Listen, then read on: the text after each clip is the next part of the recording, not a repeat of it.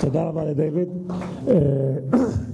אני מתכוון להזמין אורח שלנו שהגיע הבוקר בטיסה אחרי שהטיסה שלו אתמול התעכבה, את מרק ג'יימסון מ-CSFI, שידבר על לוחמת רשת, Cyber Operations, והקשר של זה לנושא ההגנה הפיננסית בסייבר. מרק. Without no sleep, but I hope he'll manage. Good afternoon. Do I click? Yes, right and left. Not that one. This one here? Yes. Okay, so a little bit about myself. First. I was in the Air Force for 24 years. I flew the B-1 bomber as a weapons systems officer, so I'm also an electronic warfare officer. And my last assignment was at Fort Meade. I helped stand up U.S. Cyber Command and spent 3 years there. I retired about 2 years ago, worked for L3 Communications, and now I have my own company, and I'm on the board of directors for a cybersecurity forum initiative that is here today, and working with Gabby for future events. So this discussion, or these slides, are from a electronic warfare summit briefing I gave back in April, and there's at least an hour's worth of information here. So I'll pick out a few nuggets. I cut it down. I'll pick out a few nuggets that I think are relevant to cybersecurity and innovation and the speed of it and how we deal with it, and hopefully provide some insights from my background. So here's the agenda, or the roadmap today. You know, moving beyond, the previous speaker talked about trust. It's exactly where we are with a lot of this. General Dempsey, the chairman of the Joint Chiefs of Staff, he was at Brookings Institute 2 weeks ago, and he talked about a whole government approach. I'll talk today about a whole of nation approach. I have a slide on that, but we have to get everybody involved, academia, industry, and so forth. And then I talk about developing an experimentation roadmap, a 12-month experimentation roadmap. I was involved in what we call JEFX's Joint Expeditionary Force experiments in the U.S., the Air Force, 4 different ones. And what we did was we took some problem sets from the different challenges we had, and within a 12-month cycle, it was really more of an 18-month cycle, we spiraled the challenges and came up with solutions that made sense, and then fielded those. And then lastly, we'll talk about future talent. Okay, innovation, it's not just about, products. It's really about ideas. And if we know a little bit about Moore's Law, he started off with the discussion that you would duplicate computing power every 24 months. He later revised that to every 18 months. But everybody probably has a smartphone. If you look down at the bottom bullet here, how many iPhones have come out? About every 18 months or so. So if you look at that, and if you look at the Androids, and if you look at the technology that's flooding, our kids in our pockets, frankly, you can see that innovation is speeding away.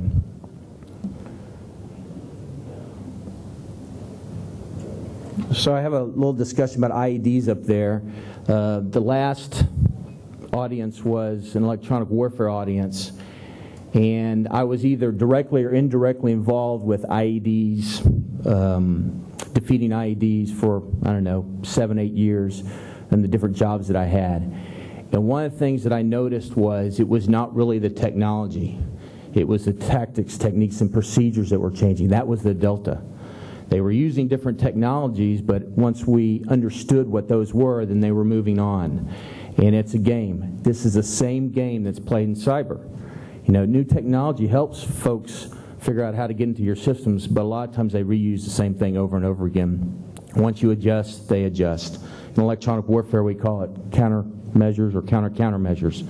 So it's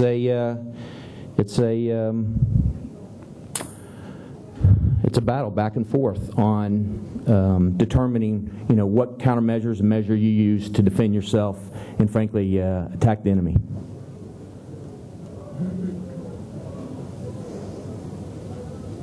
So how do we deal with the speed of this innovation? So after I retired, I moved back to Texas. I live in San Antonio now, and my brother has a farm, and there's lots of deer and alligators and so forth, and I like to hunt. But you got to get there. I live in San Antonio, and you got to go, I don't know, almost 300 miles northeast, and there's no way to get there directly. So you have to go in these back roads, and usually there's some police. That's how they make their money in Texas. You're allowed to have a radar detector, but they set up police traps.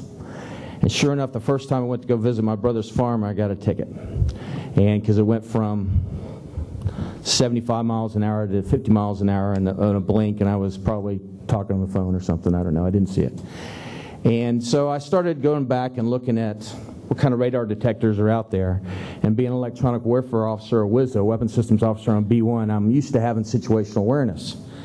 And so there's a company called that makes a radar detector that I had in college called Escort.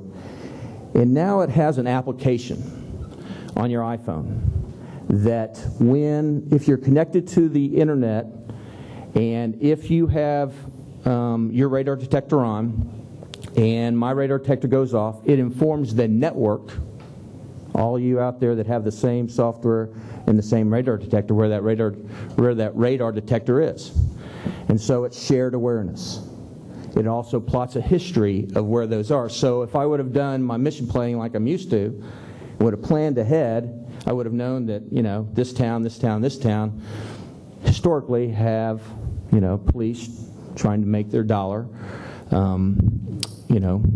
during their speed traps. That shared awareness is exactly where we need to get in cyber. And so we'll talk about the whole of nation approach, but that was my experience, and we've got to figure out how we can share awareness on what's going on. Talk about AMN, that's Afghan Mission Network. One of my teams when I was at Cyber Command was tasked by General McChrystal to figure out how we work together to provide classified information to all the 42 coalition folks that were in there in Afghanistan. The reality was it was a cobbled together network. You couldn't get there from here. And so the team was looking at all the different ways that we could make it work. The problem is you didn't have enough money to make it work. You didn't have enough time to make it work. And as everybody knows, anytime you invite somebody else into your network, you're opening yourself up. NATO has standards. The U.S. had different standards. Different nations have different standards. And so trying to get everybody on the same sheet of music was difficult. And so you'll hear a discussion about trying to move from a heterogeneous network to a homogeneous network. It's very, very difficult. Another discussion that kind of parallels that is a discussion about bring your own device, bring BYOD. Well, I would argue, at least in my experience, we've been bringing our own devices to the network for years, based on technical refresh, and at least, in the Air Force, the way it worked was each base would get their own pot of money, and they would refresh and buy the equipment of choice by the organization that was buying it, and there wasn't a concerted effort to do the same things. And so we've been bringing our own devices to the network for years, different computers, different switches.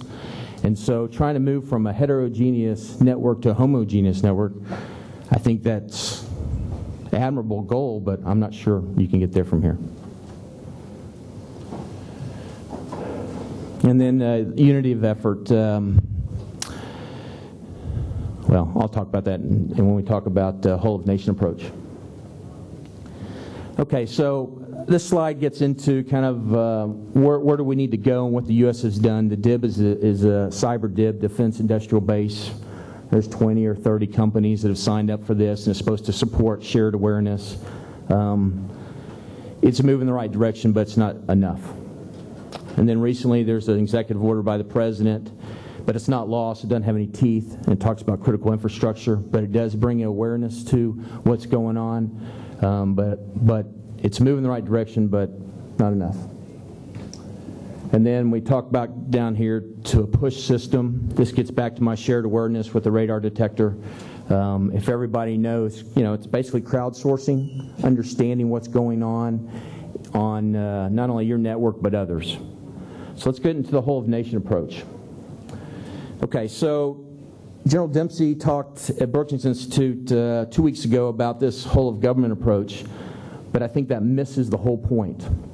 When more than 95% of the networks, at least in the U.S., that the DoD uses are private, or public networks, I should say, through companies, it has to be a whole of nation approach. So that includes industry. When you say whole of government approach, you've already decided that the risk is not going to be shared, and that shared awareness or awareness beyond the government is optional. I think we need to move past that paradigm. So one of my jobs at Fort Meade was, for 2 years, run the Joint Interagency Task Force for Cyber. And we had 27 agencies and organizations, Department of Defense and so forth, State Department, Treasury Department, FBI, and so forth. And while we tried to provide shared awareness, one of the challenges was the different authorities and the different lanes in the road. We're working through that. We're making progress in that arena. But it gets to this whole of nation approach. What was missing besides all the agencies was some of the larger corporations, the defense contractors, and academia. At one of my discussions, somebody came up to me and said, so, universities could provide sensors out there on the boundary or different boundaries and provide a common shared awareness point. That's exactly right. So getting the universities involved, most of them have comp sci, organizations, degrees and so forth. They're already doing things on their own, but connecting them so you have a shared awareness. Bringing in the whole of nation approach. One of the things we did at the Schriever 10 War Game, which is an annual event with space and cyber, is that there was an industry cell. And so what would happen is when a challenge came up, either in the space arena or in the cyberspace arena, that we actually didn't have solution for, either tools or procedures or a concept of how we ought to do this, we had an industry cell in the other room, in an unclassified room, and we'd throw them the problem and the challenge and say, okay, here's something we have going on. We'd strip out the classified information, and inevitably they would come up with 2 or 3 different ways to potentially solve the problem that we couldn't, we didn't have experience in. These were experts in their field. And then they would throw it across the wall, and maybe it was actionable, maybe it wasn't. But the reality was getting them involved was key. This is alive and well in the space industry. It needs to be alive and well in the cyber industry.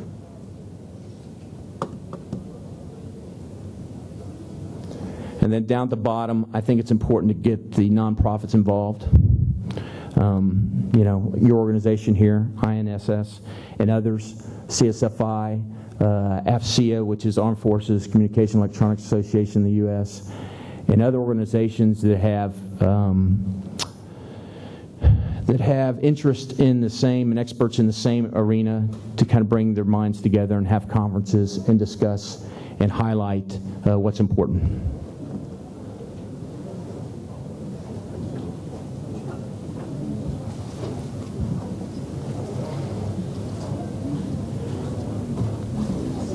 No problem. Hello. Please proceed. Thank you. So we the introduction. Would you like me to start over? What? Would you like me to start over? No. I said Good. Proceed. Not the restart. So I have this slide up here about exercises versus experimentation. And, there's actually another, there's training also. You have training, you have exercises, and you have experimentation. And so, there are exercises out there, and actually, let me back up a little bit. early on, the predecessor U.S. Cyber Command, so Joint Forces or Joint Functional Component Command for Network Warfare, where I was the Director of Operations, to bring leadership up to speed, we had lots of tabletop exercises. We would spend an hour, 2 hours, 3 hours. We provide a scenario and just quickly peel the onion back to understand, because we had to start socializing the challenges that cyberspace presented. The reality is we spent a lot of time educating leadership. At the same time, we had to educate and build ourselves up. Somebody asked me once, he said, so what is a cyber warrior? Well, they don't really exist, because in my experience, the people that we had involved in cyber and currently have in cyber come from 3 or 4 different backgrounds. They're either communication or signals officers. They're either intel officers. They're either space officers in the Air Force, or they're combat arms officers like me. They either, drove a tank, flew a jet, fired a rifle, a soldier, or a Marine. And so you had to take those 3 groups of people, 3 or 4 groups of people, and build a cyber warrior. And so exercises and tabletop exercises were important to start socializing the challenges and then therefore the requirements to start working the cyber challenge. So one of the things, and I'm skipping around a little bit because this briefing was for about an hour long, and Gabby only gave me 20 minutes. So one of the things that we started in October 2011 was Cyber Flag 2012. So for those that understand what Red Flag is a flying exercise out in Nevada where planes duplicate or simulate the enemy. And so the idea is that Red Flag is the first 10 missions, combat missions, out in the desert. So during my career, the aggressors or the adversary would simulate, just name one of the different adversaries the U.S. may have. They would simulate those. They would not only fly the tactics, techniques, and procedures of the enemy, but they would try to emulate the aircraft or the missile systems on the ground. And so what we needed in cyber was something like that to focus the crews that are from the different services on what an adversary may or may not do. And so this first Cyber Flag, we had 2 goals. The first goal was to get the offensive and defensive guys working together. They were in different units. They were in different parts of the world, different parts of the Air Force, Army, Navy, and Marines. The second goal was to get Army, Navy, Air Force, and Marines working together, because they're all focused on their own cyber to support cyber to support the armed forces. And so those 2 goals were the beginning of Cyber Flag. Cyber Flag is scheduled for 2014 at the Nellis Range in October, beginning of November. In my understanding, the first one was about 150 people. This one will be over 1,000 people. So we've ramped up significantly trying to give realistic training, and that's exercising. But there's not only value for the crews, but there's value for leadership, because when the leadership sees what the crews are capable of doing, or frankly the tools they don't have, then they get involved.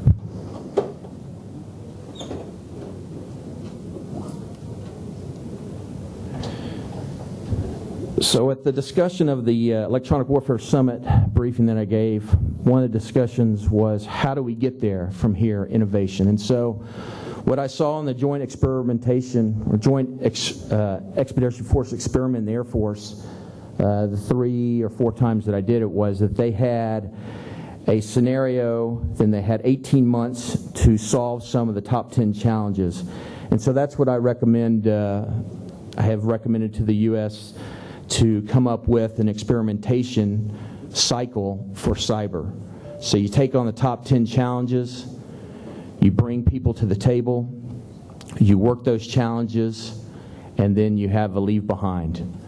And you move from theory and admiring the problem to actually producing something. The government gets involved, industry gets involved, and there's some type of leave behind and follow through for the warrior. Here's some details on it. One of my frustrations was I did an experiment with US Stratcom last year at this time, and there was no leave behind. My company, the company I was working for at the time, had spent $1 million of its own money to play in the game with, with the idea that there would be some follow-through, but there wasn't. That's not what I saw in the Air Force a couple years ago. If a company invested, then there would be some type of follow-through if it worked.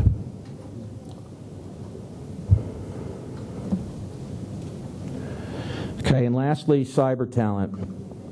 I'm from San Antonio, Texas, and that was actually the birthplace of Cyber Patriot, which is a high school war game, high school cyber game for kids 14 to 18 years old. And that grew from a handful of teams to over 500 teams in the U.S. in high schools that were doing capture the flag events where they would be given a challenge either to defend, usually to defend, but the idea was they defend and attack. And so colleges and academic organizations and DOD has supported, it's the Air Force Association that is behind Cyber Patriot. And the whole idea is we've got to build our own. Cyber warriors don't exist. One of my challenges when we sent teams, cyber support elements to Afghanistan and Iraq, was finding guys that could not only understand the zeros and ones, but understood military planning and understood how to integrate potential cyber effects into the battle. And what we found is these guys don't exist. And so the Cyber Patriot program is starting at the high school level. I was just at, I'm on the Chamber of Commerce IT committee in San Antonio, and we just had a meeting 2 weeks ago, and the discussion centered around how do we attract and maintain the talent in San Antonio. There's lots of jobs. If any Java developers in here that want a job in San Antonio, let me know, because I've got 2 or 3 companies that need people. But attracting and keeping talent is difficult, and so what they've determined is they've got to start training their own. And so even institutions like the Chambers of Commerce are trying to get on board with coming up with a roadmap on how to start at the high school level and the college level, summer internships and so forth.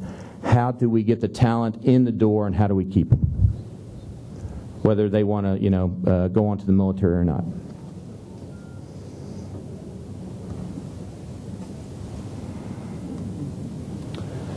Okay, here's some takeaways. One of the things I wanted to point out, though, Paul D'Souza, who's talked earlier today from Cybersecurity Forum Initiative, we have developed some training, some hands-on training, initial training for cyber warfare and some hands-on training. And then I just have recently developed, in fact, we think we have our first class with the New Jersey, Tennessee Air National Guard here in about a month, a strategy and planning course. And when I gave a speech in Arlington, Texas last week, one of the questions was asked is, where are we missing talent? Well, there's plenty of technical training out there, but I think where we are missing capability is people that think through challenges, take a strategic viewpoint of cybersecurity and plan.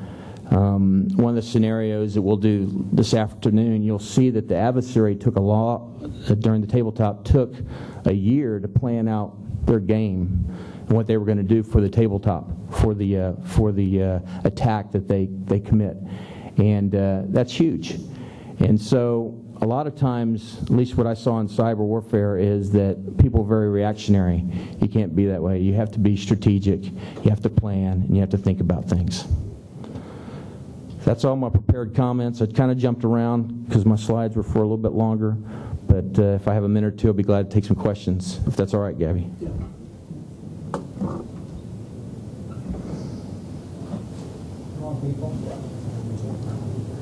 Okay. Yes, sir. You see collaboration, for example, between the U.S. and Europe, Israel, in terms of like tactical information sharing about joint adversaries, stuff like that? Is it like realistic? It has to be realistic. The threat's not going away. In fact, it's getting larger. We've got to figure out how we can come together and share awareness and protect each other's, intellectual property at the same time. So, it's sticky. It's there's that whole wicked problem out there. You poke at one side and something else comes out the other side. But I think we have to tackle it. And we are making inroads and working with some of our allies and sharing awareness. So, yes, I think it's realistic.